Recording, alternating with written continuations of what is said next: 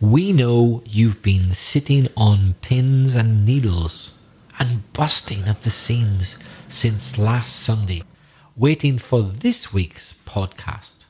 You'll learn words like pins, needles, seams, cuffs, thimble, and many more in this creative episode of Aprender Inglés con Reza y Craig.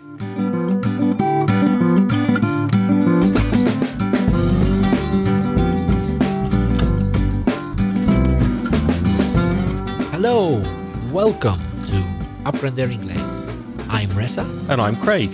How are you, Craig? Very well, thank you. If you're a new listener to this podcast, you're very welcome. On this podcast, we're going to help you improve your English, grow your grammar, vocalize your vocabulary, perfect your pronunciation, and all that good stuff. Have you had a good week?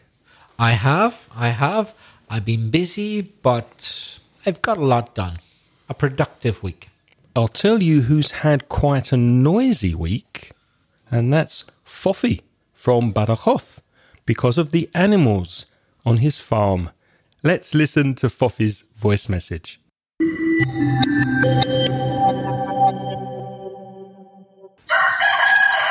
Hi Craig, hi Reza, this is Fofi from Badajoz. I'm a redneck from the rural part of Spain.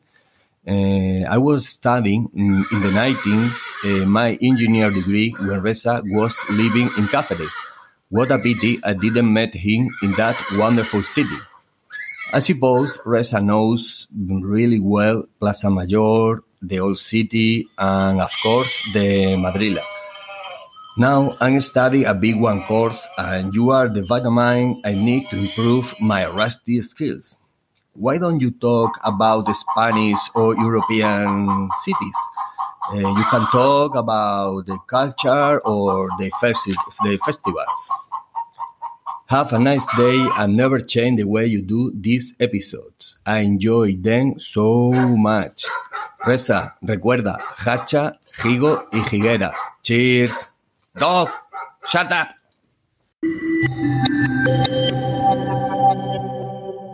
Fofi, thank you very much for your message. We listened to it 2 or 3 times and we laughed for a long time. Thank you. That was a lovely message. And I especially like the animals. Very nice touch. Be careful, Fofi, when you use the word redneck. We understood the meaning, but to some people it may be a bit insulting, especially if you're speaking about people in America and you call them rednecks. So be careful when you use that word. Hi, Fofi. Thanks very much for your message. And yes, it's brought back nice memories for me from years ago in Extremadura. You're a Pacense from Badajoz, but don't worry, we like you as well. We who've lived in Cáceres, because unless people perhaps don't know, but even in Extremadura, there's incredible competition between the 2 provinces of that region, Badajoz and Cáceres. I like people from Badajoz, Fofi. I like Pacense rednecks, don't worry. I've never spent much time in Badajoz Ciudad, but yes, I do know Cáceres very well, as you say. Patrimonio de la Humanidad, a World Heritage City. Beautiful place. And yes, it's a good idea for us to talk about Spanish cities, and I would certainly mention Cáceres if I did. Let's not forget Badajoz. So what about Mérida, maybe? I think Mérida might be on the UNESCO list for its Roman theatre and a few other things. So let's not forget Badajoz. Yeah, we should do that in an episode soon. Speak about some Spanish cities and the fiestas around Spain. One thing, Fofi, you said, what a pity I didn't met him. What a pity I didn't met Reza. It should be what a pity I didn't meet him. So it's a pity you didn't meet Reza. Did you notice anything else, Reza, that could help Fofi improve a little? Yes, Fofi, you said, now I study. Well, I presume you're doing it at the moment and you haven't finished. So present continuous would be better. I'm studying, because it's in progress and it's temporary. You haven't always been studying. It's just now. So I'm studying a B1 course. Yeah, what a pity I didn't bump into you. Who knows? Maybe we passed each other in the street and we didn't know it back in the 1990s. I know all the places you said, the main square, the Plaza Mayor, La Madrila. I lived in Calle Santi Espiritu. I don't know if you know it, but it's right beside the main square. How do you say in English, el mundo es un pañuelo? It's a small world. It's a small world. Yes, it is. Next, we have an email from Marcelo Fernandez, who says, my father is a tailor and my mother teaches how to stitch. So I'd like to suggest a list of words related to sewing in a podcast. I thought of them as starting from verbs like sew or hem to objects like pins, needles, or even a thimble. Why not garment parts like sleeves or cuffs? I trust in your imagination. Perhaps you could combine it with knitting. Well, Marcelo, thank you very, very much for your email. We love the suggestion, and that's exactly what we're going to do today. Reza, could you start us off with some vocabulary connected to sewing? Yes, some of the words that Marcelo suggested are useful words to know, and I imagine not many of the listeners know them. But you should if you want to talk about these things. The word sew, you think you know it, but maybe you don't. I'm not talking about S-O. You probably know that so. Like Craig loves chocolate so much that he dreams about it. That's one so. But we're talking about S-E-W so. Coser. So the pronunciation is the same of S-O and S-E-W. And in fact, there's another word, S-O-W, which is also pronounced so. But they have different meanings. And different spellings. They're homophones, in other words. We did an episode recently about homophones, words which are spelt differently but have the same pronunciation. S-O, entonces or tan. S-E-W, so, coser, that's the one we're interested in today. But also S-O-W, sembrar, like to sow seeds in a field, like Fofi probably does. Sembrar las semillas. But we'll be talking about S-E-W, so. So now that we've shown you the meaning of that word, I think we can sew this episode up. Don't you, Reza? I think we can sew it up now. Yes, to wrap something up, sew something up, to finish something. Wrap is W-R-A-P. It means to close or package. Exactly. But no, we're not going to wrap up or sew up this episode. We have many more words to talk to you about. If you're going to sew, you need a needle and thread. T-H-R-E-A-D. A needle and thread. Aguja y hilo. The basic tools of Marcelo's mother's work because she teaches how to stitch. She's a sewing teacher. I guess she has a good sewing kit. So sewing, I said there, without thinking I said sewing. Quite often we use the word sew, S-O, just to fill in a space in English. It doesn't really have any meaning. So, sewing kit, S-E-W-I-N-G, kit, is a kit, a collection of useful objects that you need for sewing. Craig, do you take a sewing kit with you when you travel? Yes, I do. Just a very basic one because maybe I need to sew on a button or maybe repair some clothes that I need. So yeah, I take a very small sewing kit with me. Do you do your own sewing?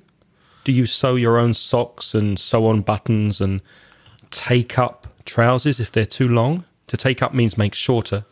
I can stitch, I can sew. Stitch is hacer un punto. I can stitch on or I can sew on a button on a shirt. Me too. Or if one's loose, I can make it a bit tighter. I always have. I've always done it myself. Yeah. Yeah, me too. And I don't like having loose buttons. I prefer to sew them on before they fall off. Me too. And I'm quite good at it, to be honest. Yeah, I don't like living dangerously. I don't like living with thinking my button's going to fall off. Yeah, me too. I hate the idea of losing a button, particularly if it's a nice button, Yeah. and I won't be able to replace it with the same one, and Exactly. then that shirt will be useless. It's so annoying. Yeah. And very often they sell clothes these days, particularly cheap clothes, with the buttons already really loose. And they look like you're only going to be able to use them about 2 or 3 times and the button will fall off. So I sew them up tight. Me too. So as Reza said, to stitch is punto. And there's an expression, an idiom you may have heard, a stitch in time saves 9.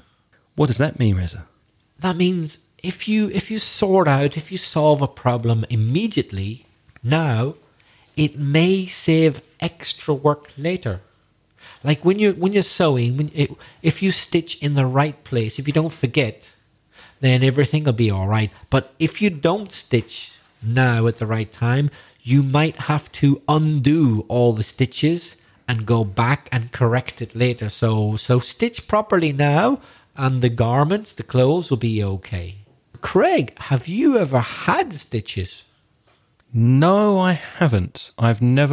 I don't think I have. Maybe when I was very, very young and I don't remember, but I don't think I've ever cut myself badly enough to need stitches. Have you? I have. I've had stitches a couple of times. Yeah. Where have you had them? I mean, not like which city. I mean, where in your body? I've had an operation once. I had to get my tendon repaired on my wrist, so I had stitches on my wrist. Right. And when I was very, very young, I cut the palm of my hand and I had stitches in that. So we're talking about medical stitches.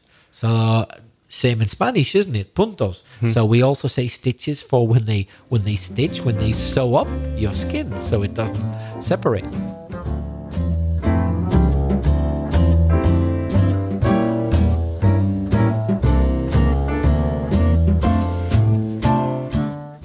Our next word is pin, alfiler. So people use pins when they're sewing. For example, if you want to take up your sleeves, that's mangas, or take up your jeans or trousers, make them shorter, then you pin them in place and sew after.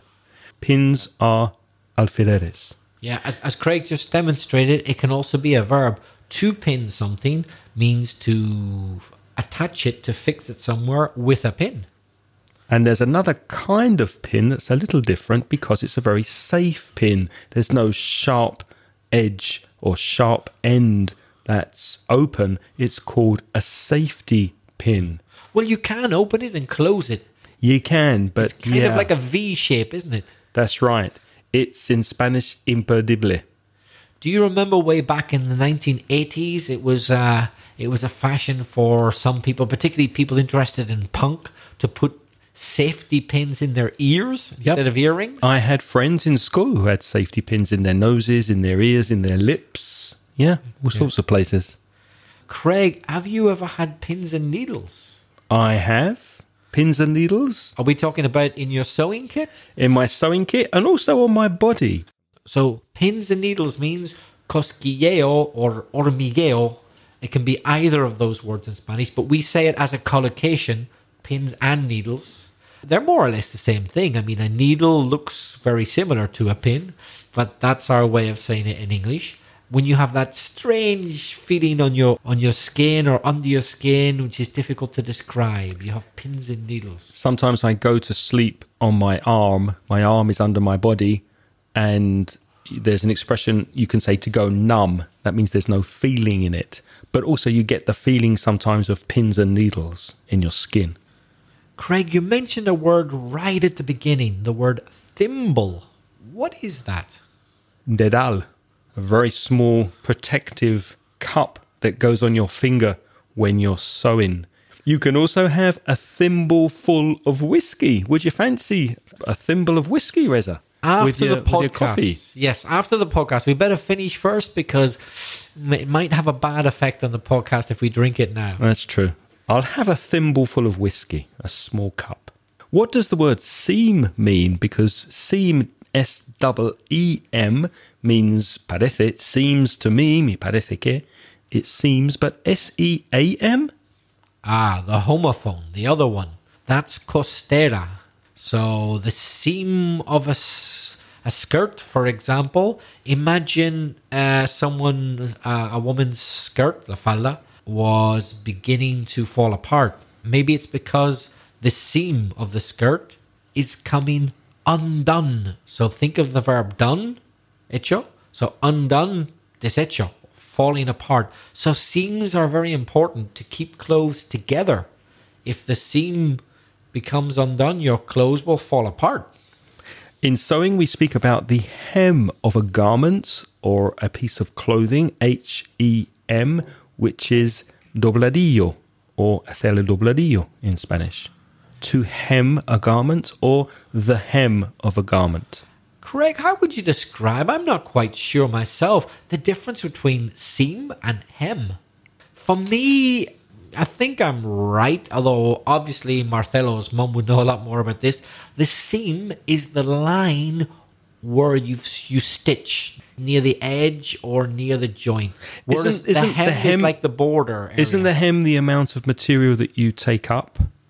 Yes. So hems are just at the edge, is that it? Hems are at the edge. For example, imagine a woman wearing a skirt, for example. Mm-hmm. So if you were to imagine look at her from her feet and move upwards, so at the bottom of her skirt, you will arrive at the hem. Yeah. At the bottom. That's so right. It's been folded, doblado, up, and then you stitch around it to keep that in place. Right. That's the hem. Whereas the seam could be anywhere. It's just where two pieces of material are joined together, right? Because you can have a seam of coal. Right.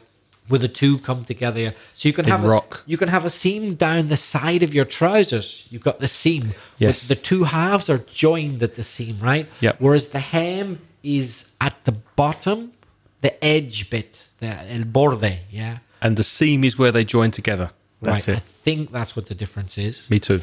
Yeah, I'm not sure if we got our Spanish right, but we think it's seam costera and hem dobladillo. And we mentioned the verb earlier on to take up, the phrasal verb, which means to make something shorter. So usually when I buy trousers, they're much too long. So I need to take up the leg of the trousers, on both legs. Yep. Take up the sleeves on a shirt or a jacket. And the opposite would be to let down. If your trousers are not long enough, but you have a big hem, you can let down the hem, this bit at the bottom, so el dobladillo, so they don't fold it, doblarlo, so much, but it'll be a bit longer. And another meaning of hem, if you are surrounded by cars, when you park, for example, and you can't move your car, you can say that you are hemmed in. H-E-M-M-E-D-I-N, hemmed in. I was hemmed in by two white cars. I couldn't move. I couldn't leave my parking space because I was hemmed in, closed in by other cars. Yes, if you can imagine like those two cars, like make a border. Yeah, like the hem is the edge, the end of something that you can't pass. It's the end. So if you're hemmed in, you can't go past. Craig mentioned the word cuff earlier on. That's C-U-F-F, cuff. Usually you have two cuffs because it's puño. So you usually have two parts, two arms, we can say in English, or sleeves, mangas, arms or sleeves of a shirt. So you're going to have two cuffs, puños. So the cuffs are the end of the sleeves, mangas, or arms. Craig, what are cuff links? Well, the word link means to connect or to join. So cufflinks are pieces of jewellery, usually, that connect the two sides of your cuffs together. I think these days you don't see people wearing cufflinks very often. They seem to be quite old-fashioned. Do you own a pair of cufflinks? Have you ever used them? I own a pair of Pink Panther cufflinks. You're kidding. I do. You're joking. Yeah, because I used to be, in fact, I still am a big fan of the Pink Panther. Didum, didum.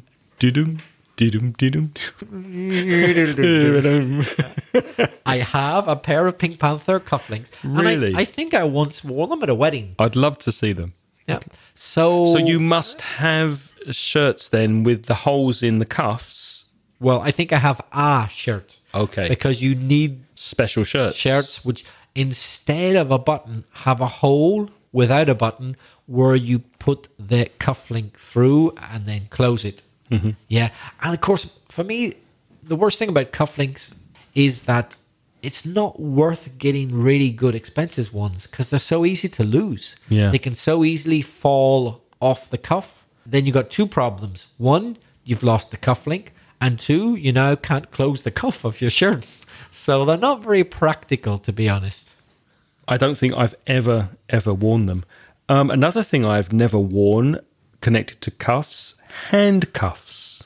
Esposas. Have you ever worn handcuffs, Reza? I've never been arrested. Although, of course, some people might wear handcuffs in a more social, intimate situation, but I haven't myself. In the bedroom, you mean? Yes, possibly. Fluffy handcuffs. Fluffy is like the peluche.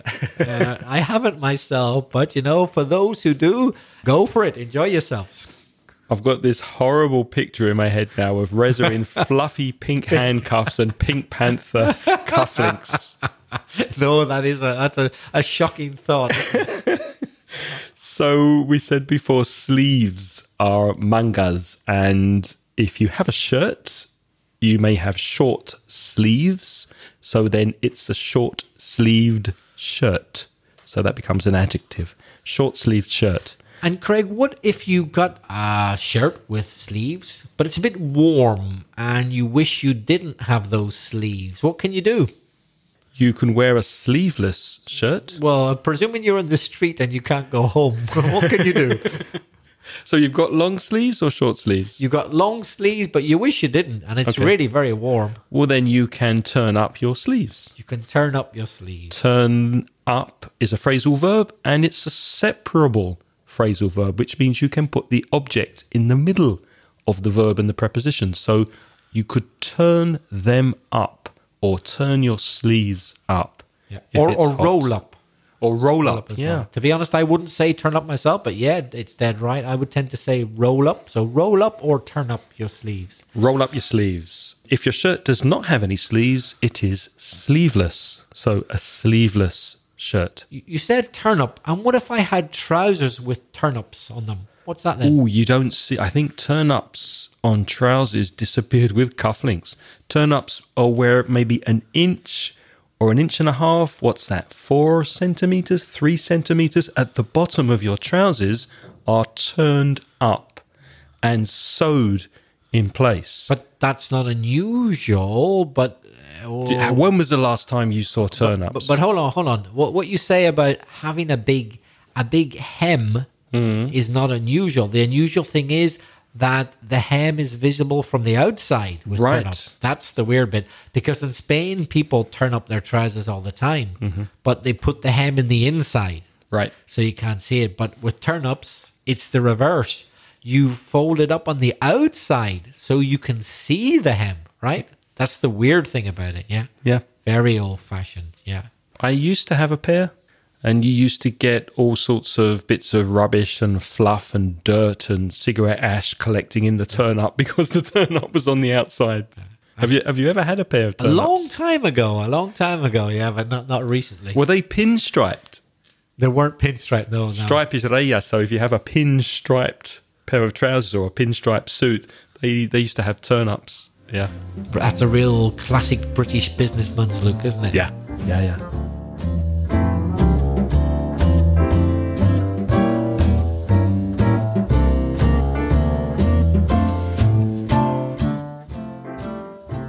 So to mend something means to fix or to repair.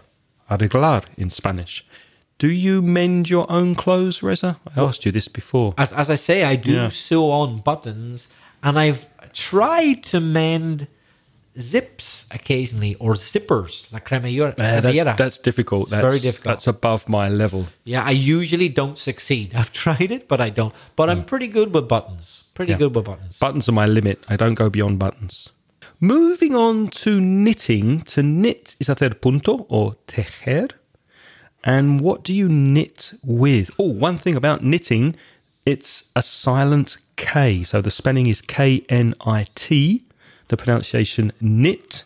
So it's spelled with a K, but it's not pronounced. Knitting needles are the long needles that you need if you're going to knit something. So your knitting needles, very important part of your knitting kit. What else do you need when you're knitting, Reza, apart from needles? Well, the classic way to knit is with a ball of wool. That's WOOL, wool, lana. But of course you can knit with other materials. You can use acrylic and all sorts of things, but wool is the classic knitting material. And something I've never really understood, I'm sure Marcelo can explain it to me, and hopefully you can too. What's the difference between to knit and to crochet, which sounds very French? Ganchillo, to crochet something. I've no idea. Okay, Marcelo, let us know. I just know the words are different, but to be honest, I don't know. I think you don't use knitting needles with crocheting. You use a special crocheting tool.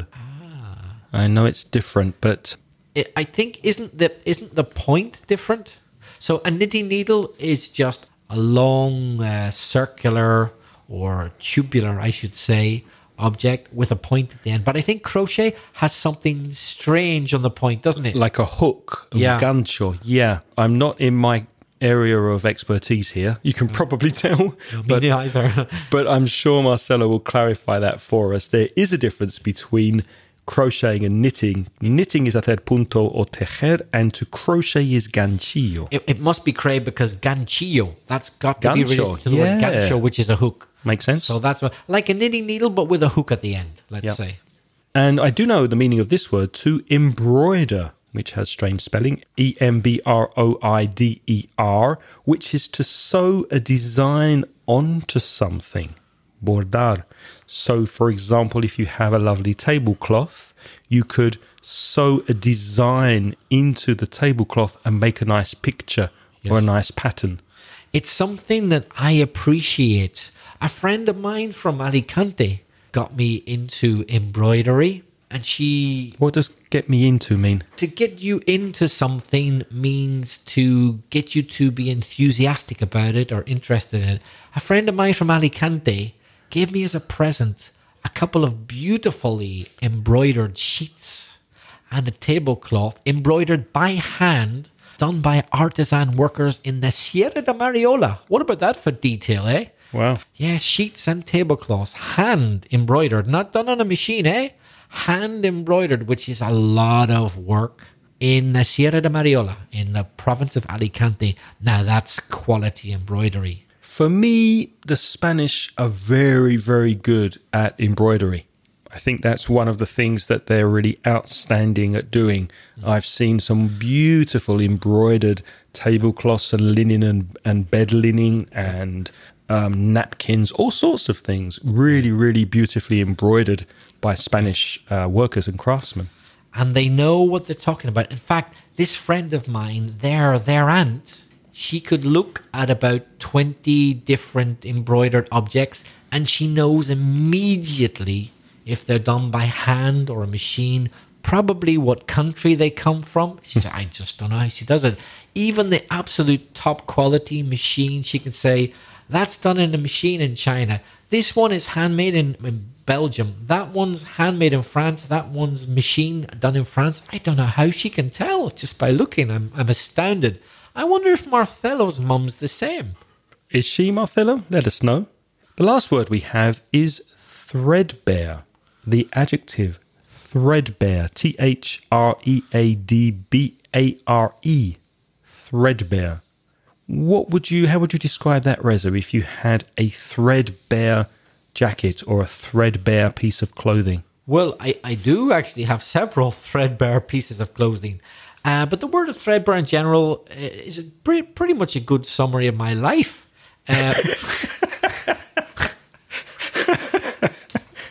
Threadbare. Do you have a threadbare existence? Yeah, I do actually.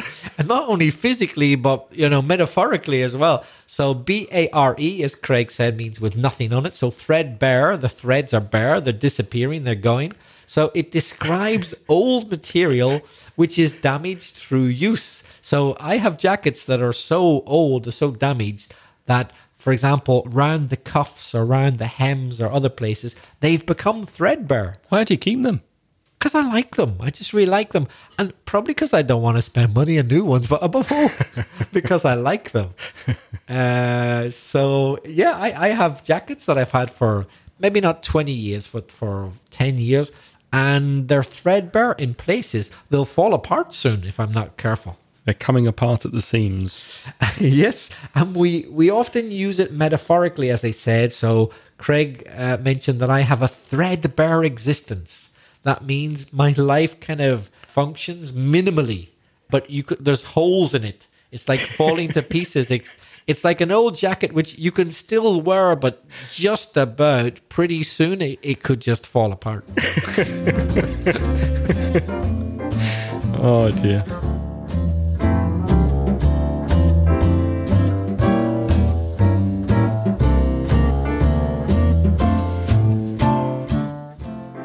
Let's move on to idioms. There are quite a few sewing idioms that we can share with you. Idioms connected to this sewing vocabulary. We've already mentioned that a stitch in time saves 9. So maybe it's an idea for Reza to repair his jacket quickly before they fall apart. A stitch in time would save 9. What does this one mean, Reza? The whole 9 yards. Yes, that's an American expression, I think originally, but it's become very popular everywhere. It means to do everything possible.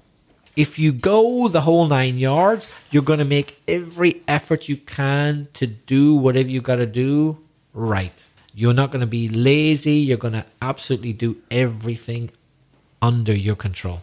Every week, Reza and I go the whole 9 yards to get a podcast to you every Sunday. There's also an expression I've heard coming out of America recently called the whole enchilada, which means something very similar, which means everything, to do everything you can. I'll do the whole enchilada. I'll do everything to make it happen. Bursting at the seams. Bursting at the seams, or bursting or bulging at the seams. Too many people. If I said, for example, the hotel we stayed in was nice, but it was bursting at the seams with guests. There were just too many people. So if a place or a hotel or a party or anything is bursting at the seams, it's too full. Too many people or too many things. If it's bursting, that means it's actually breaking. There's so much in it that it's going to break. Bulging just means very full. It's really got more than what it's designed to hold. So, for example, Craig, if I were to say that your trousers were bulging, what might be the explanation? Probably that I've been eating too much chocolate, I would hope. I'm glad you said that and not something else. I know it doesn't seem like it. Did you notice? Did you see what I did there? It doesn't seem like it. It doesn't appear like it. But we do not do this podcast off the cuff. We prepare before we speak. Off the cuff means without any preparation. So our suggestion is, if you're going to do your own podcast or if you're giving a presentation, don't do it off the cuff. Make sure you prepare, make some notes. Mm-hmm. Well, that's true. But Craig, we do throw in the occasional off-the-cuff remark. Yes. Like when I mentioned now about Craig possibly having bulging trousers, he didn't know I was going to say that particular thing. That was off the cuff. That was off the cuff. So most of it is scripted, but a bit of it is off the cuff. So off the cuff can mean without preparation. Reza, would you say you're the kind of person who wears their heart on their sleeve? Not usually, but occasionally. So what does it mean to wear your heart on your sleeve? Well, remember we said sleeve was manga, the shirt sleeve.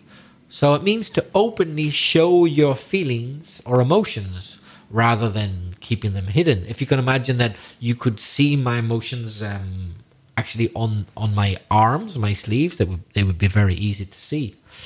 I usually don't, but sometimes I do, depending on the situation. When I think it's very important to be frank, I do. But otherwise, What does it mean to be frank? Franco. So sometimes, yes, I do. I was looking earlier on for some notes and some papers, and Reza, my office is a complete disaster. It's a complete mess. I can't find anything, and I must next week sort out and arrange my files and my papers, because when I need something, it's like looking for a needle in a haystack. So what does that mean, to look for a needle in a haystack? Well, we already said what a needle was. That's the aguja, right? And a haystack, hay is eno, and a stack is a pile. So if you can think of a pile of hay, a big pile of hay, after the farmers cut the grass to dry it to make hay in the summer, imagine you threw a needle in the middle of that. What are the chances of finding that needle? Very, very, very small chance of finding it. That's a needle in a haystack.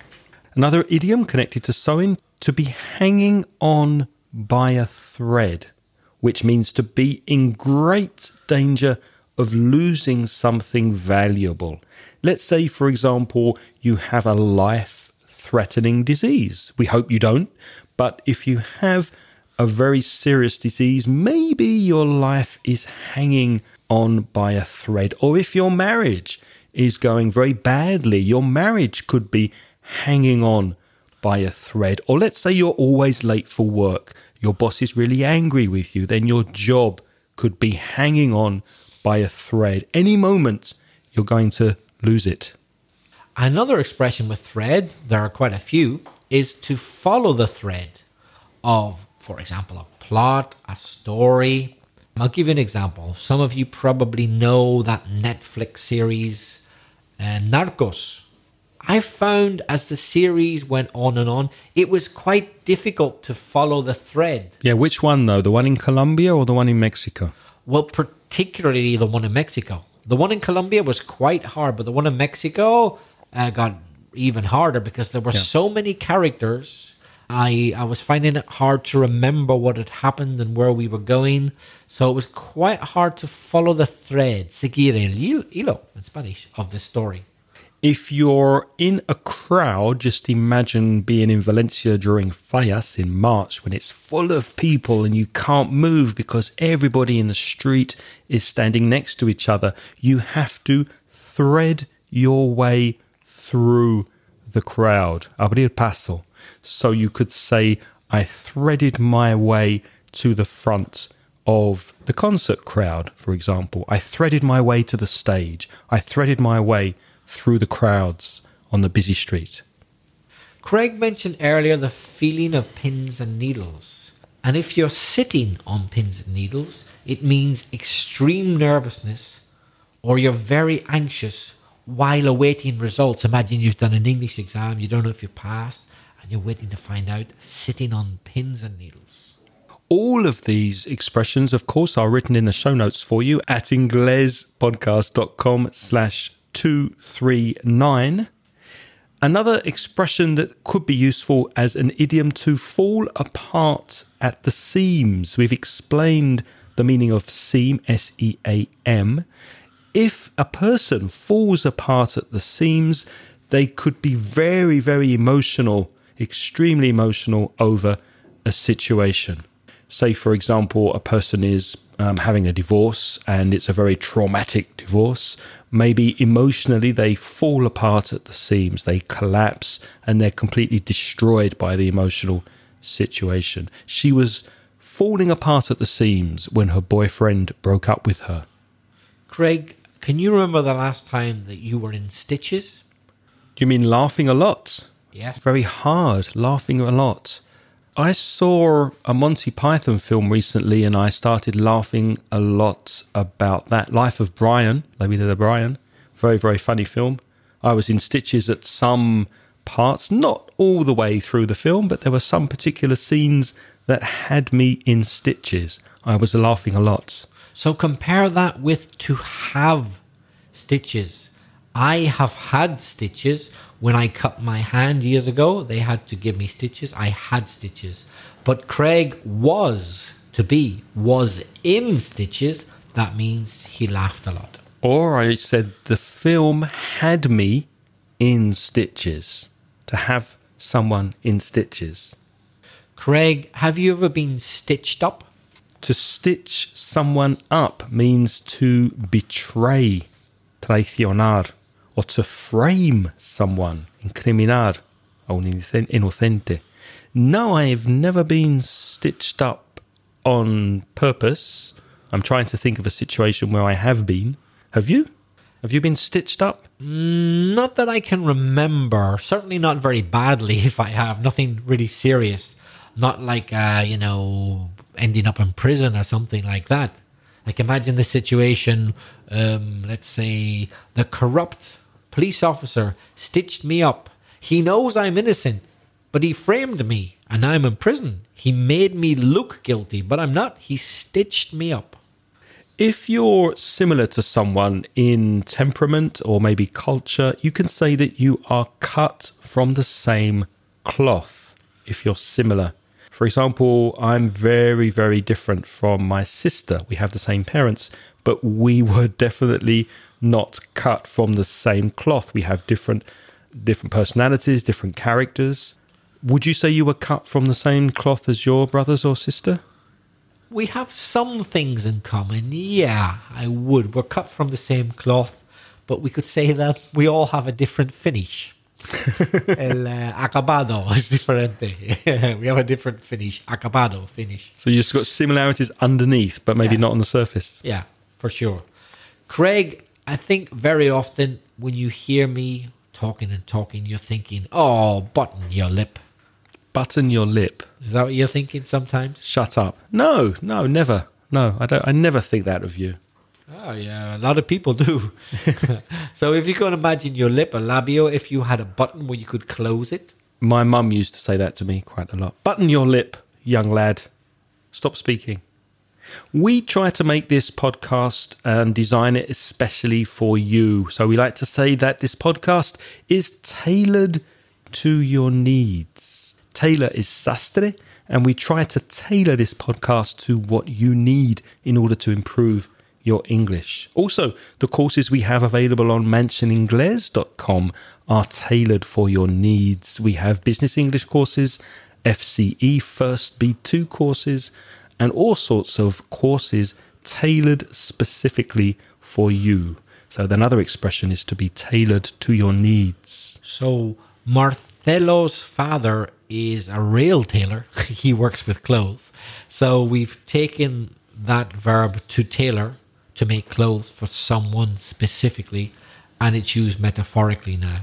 A patch is un parche. Yeah, so if you have a hole in your clothes, you might need a patch to cover them.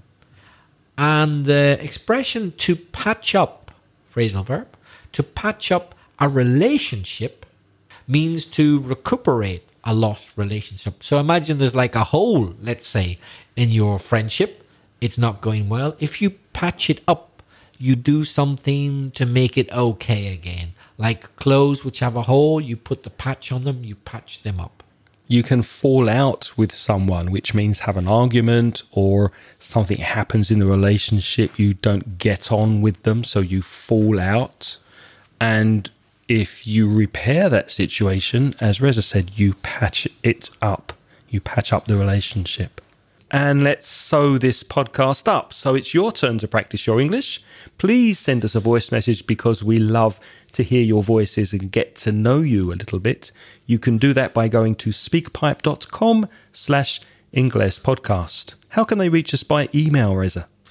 You can get Craig at inglespodcast.com or me at belfastreza@gmail.com.